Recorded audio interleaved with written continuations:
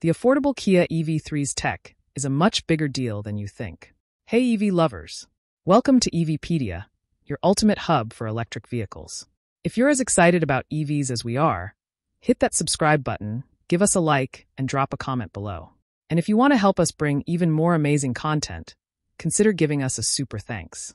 Kia's affordable, compact EV actually gets some serious tech upgrades beyond even the more expensive models. Here's what we know. Usually, when you take a more expensive car or platform and add a smaller and more affordable version, it means losing things. Cutting back on features and technology, or, in the case of electric vehicles, battery size and range. That really doesn't seem to be the case with the upcoming Kia EV3. If anything, it's the opposite. The compact and more budget-friendly EV seems to represent a significant evolution for the Hyundai Motor Group's electric platform. Kia just held an event in Korea called the EV3 Tech Day, and the news unveiled their proves that this car won't be just some decontented penalty box full of compromises to get the price down. Far from it. Some of this we knew about when the car was unveiled a few months ago. Other features are coming into focus now, and they surpass what we've seen from the EV6, EV9, Hyundai Ioniq 5, and others. Much of this information was rounded up by Korea's chosen daily, YouTuber The Ioniq Guy, you can guess what he's into, and the Korean car blog. It's unclear which, if any, features and upgrades will make it to US market cars, as well as to other Hyundai, Kia, and Genesis EVs. But considering it uses the same EGMP platform as those other cars and more improved models are coming, I'd say many of these changes are a safe bet to see elsewhere. Let's dig in. Some big iPedal changes. If you've ever driven a modern EV from the Korean brands, then you know that you can adjust the level of regenerative braking you experience from nothing to full one-pedal driving, called iPedal, to several levels in between. You do this with a set of paddles on the steering wheel. I'm a fan because it's so customizable, even under different driving conditions. The EV3 adds iPedal 3.0 pedal driving in all regenerative braking stages, not just the strongest one like previous cars. Interestingly, it also works in reverse now. This has never happened to me, but apparently the difference in pedal feel and acceleration threw some people off when they needed to parallel park or something. Makes sense. More advanced regenerative braking is now baked into the semi-autonomous driving assistance systems as well, via the navigation system. Previously, the cars might adjust that based on speed camera information alone, but now it's a more cohesive approach to maximize efficiency.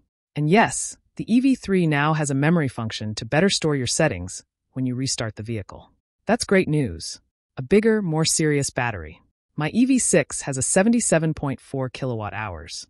In all-wheel drive form like my car, it's good for 282 EPA-rated miles of range. Not bad for a dual-motor car, I think. But I may have some battery envy now. The EV3 maxes out with a next-generation 81.4 kilowatt-hour battery pack, same as the mid-size crossovers like the updated Ioniq 5.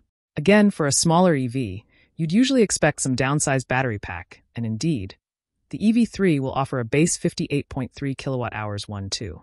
But not so here. It's also quite improved, per the chosen daily. Kia equipped the EV3 with an 81.4 kilowatt-hour Gen 4 battery, the largest in its class, 400 volts.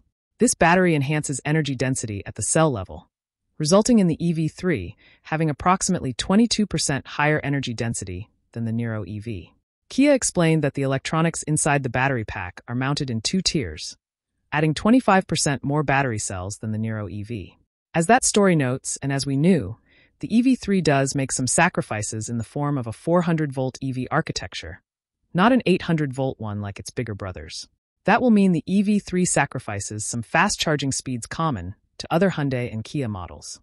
The EV3 is limited to 128 kilowatts of charging power, enough for a 10 to 80% charging time of 31 minutes. However, it still offers vehicle-to-load (V2L) functionality, so it can charge other devices or even your home with an adapter plug. A thin HVAC system. Now, I know this isn't the sexiest thing you're going to read on Inside EVs today, but this is an important first for Kia. A heating, ventilation, and air conditioning HVAC system that's 33% smaller than previous models, which reduces complexity and manufacturing costs while boosting efficiency. That's been going around lately. It has 44% fewer components overall, too. By downsizing this system, Kia frees up more energy for propulsion and range, and less for heating and cooling. Kia's EVs already come with a heat pump, so this seems like a further evolution of something the company was already good at. Oh, and it lets the EV3 activate the high-voltage main battery for a kind of accessory mode, like you'd have on a gas car, powering heating and cooling and inside V2L functions without having to go into full drive-ready mode. In short, the EV3 sounds remarkably impressive for an affordable car. Prices aren't out yet for the US market, but we're predicting a starting price around $33,000 to $36,000 before any tax credits.